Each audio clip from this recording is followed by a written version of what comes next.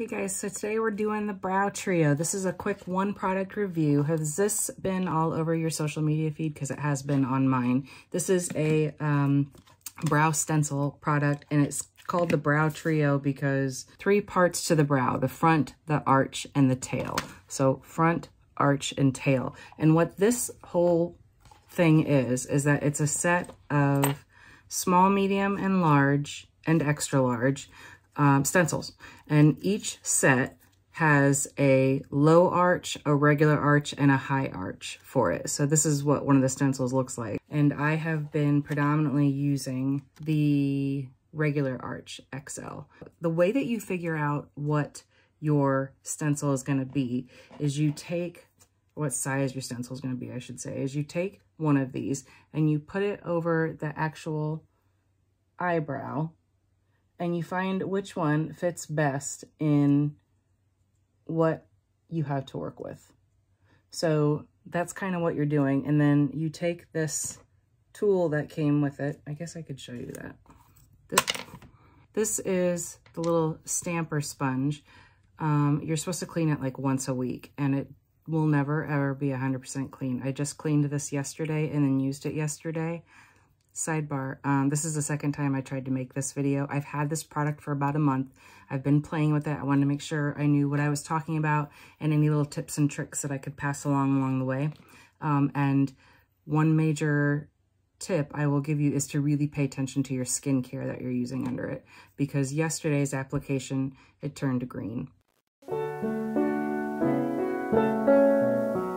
And as I was editing the video, I just couldn't handle it. So make sure that you take time to take a clean Q-tip and just run it over, unless you do your eyebrows first. I mean, you do you, but just run it over and kind of clean off the skin where you're going to be applying the brow pomade that you get that comes with it, because it definitely had a chemical reaction. And that's the first time I've had that happen, I think, with this product. So this is, like I said, this is the little stamper. You can see that I've got shade Blonde number 3 all over it. Think like makeup sponge, okay, a tiny mini makeup sponge, and you're just with the stencil on, dabbing back and forth. And they say to go heavier on the tail part of your brow and lighter at the, it's literally called the front of your brow. Why do I always want to say like the head? Because this is called the tail, that's why. Anyway, it comes in this cute little travel pouch. It's rubbery with this zipper on it. I like that. This is the pomade, and I got the shade Blonde number 3. I'll show you what that looks like. I've tried this a couple of different ways. So if you forget what shade it is, it actually has the number stamped on there. This is what it looks like, and I've tried it a couple different ways. If you can see the little divot in there, that is from going in with like a regular brow brush, dabbing in there and applying it that way. So like if you have little special areas that the pomade is just not clinging to, or it's not looking the way that you want, or the shape, you need to kind of adjust the shape a little more fine-tuned than what you'll be able to do with the spoolie. You can do it with just a regular like brow brush like that too. So we're gonna go in and get this on my brows. So let's show you what this looks like. This is the High Arch XL, if I didn't already say that. It takes a minute to get it kind of lined up perfectly. Yeah, so I got the little pomade and I'm dipping the applicator in there. I have found that I usually need 2 layers of this in order to have the look that I want to achieve, but I will show you what it looks like after just 1 layer as well. So they say to start on the tail of the brow and then work your way in. In some of the demonstration videos, it almost looks like, trying not to have this glare come off of the lights, but there's only so much I can do. It almost looks like they're rubbing it back and forth on their skin. They're not. They're dabbing it. You don't want to do the rubbing. I think that would leave a weird effect.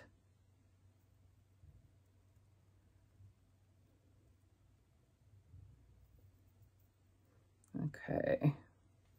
I'm going to hit it with just a little bit more because it just doesn't look like much was applied. And don't forget, you're going to go through it with the spoolie too, so don't freak out when you see me pull this away first. Although in their advertisements, it's perfect when they pull it away, of course. So I've used this a couple times and been all right with it. It's not a perfect thing like the first time you use it. You definitely need to kind of get the hang of it. And I don't know. It's not so great today. We're gonna go on with that second coat though, like I said. And I'm gonna zoom in so you can see what it looks like with just one versus no product at all. Boy, I hope this isn't turning green again today. Lord, it is hard to wash off for sure. It's definitely a long-lasting product. Okay, second layer.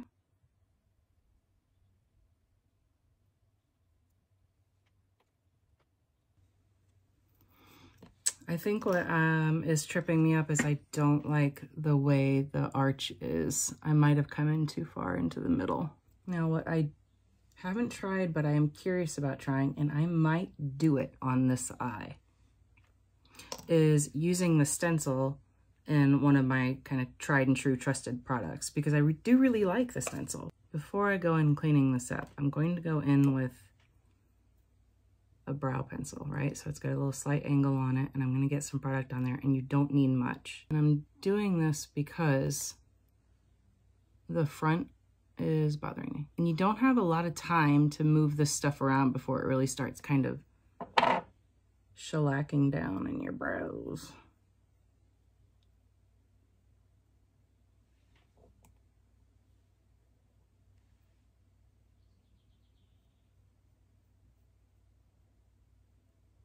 You could go in with something that's kind of, I don't know, like a pencil or a brow pen, and, you know, fine tune that way as well. But I only want to use this product for this review, at least for this brow.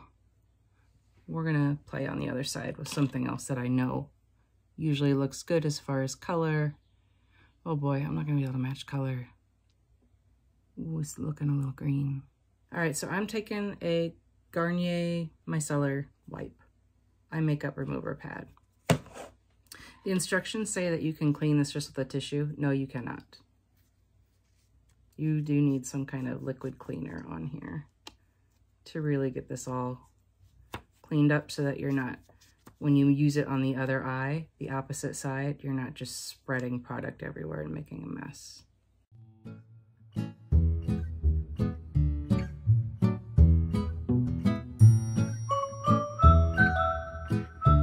I have a feeling I'm going to have green brows today. Okay, yeah, so I'm not going to do the different product because that's going to be wild. I'll try that on a day that I don't have to go anywhere. So my whole initial interest in this is twofold. It's the actual stencil, because doing brows can be kind of stressful if you're like psycho about making sure they match. And I don't know that I'm psycho about it, but I do prefer that they match. And then also something that's long lasting. I'll try to zoom in on this brow this time so that you can see what this process is like.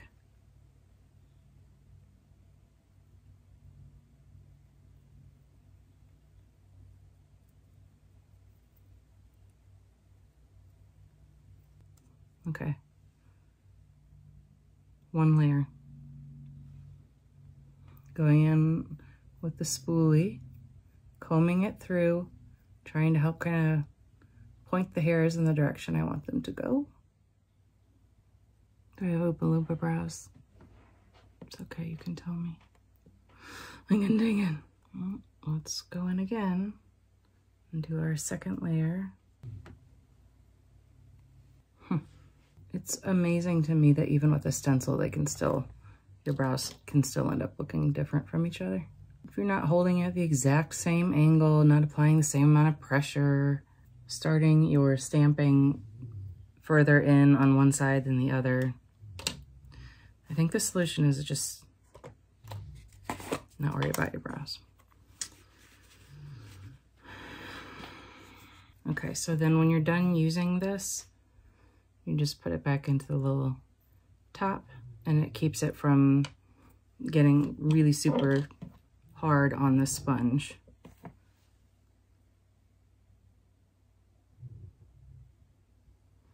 I didn't wipe that off, and there's chunks of it in the brow, so I need to fix that. And there's, at this point, no going back and changing anything on this side. It's completely hard.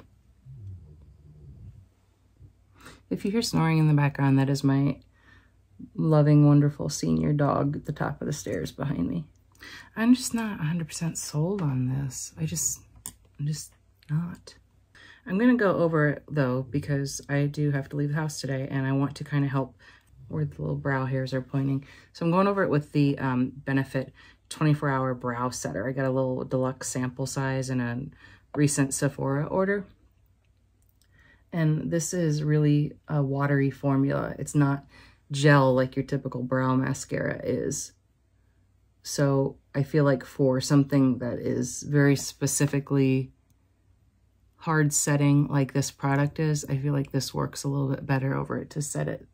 Okay, so that's it. I will say, I don't regret buying this because I have a bunch of really good stencils. And when this comes out nice, the stencil shape is on point. I will go in with another time and try 1 or 2 different brow products that I know I like the looks of. It may just be the pomade itself that I'm just kind of about.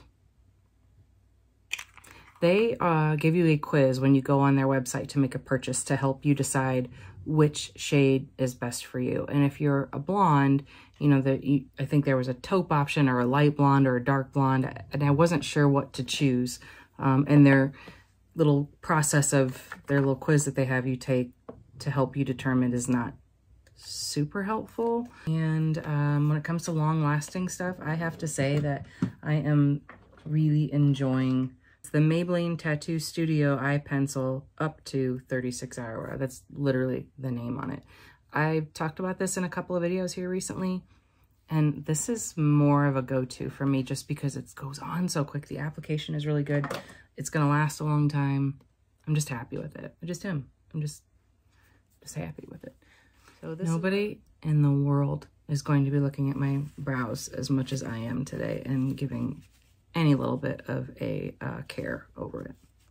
So that's it, guys. That's the brow trio. If you're interested in trying it out, I'll put a link down below. It does come with a little instruction card and a little booklet that I have somewhere that has instructions on it as well on how to use and some recommendations that they make to make it waterproof. I think it's waterproof without you even having to do anything else above and beyond. It is not going anywhere. So I like it. I'll play with the stencils, but I'm not a huge fan of the actual pomade. I'll post some pictures another time, probably over on my Instagram, which is The Wandering Viking, if you are interested in following me there. I'll show you some pictures of what it looks like with varying brow products using the actual stencils. So hope you enjoyed this video. Hope it helped you decide yes or no as to whether or not you want to try the brow trio that's constantly all over social media anymore.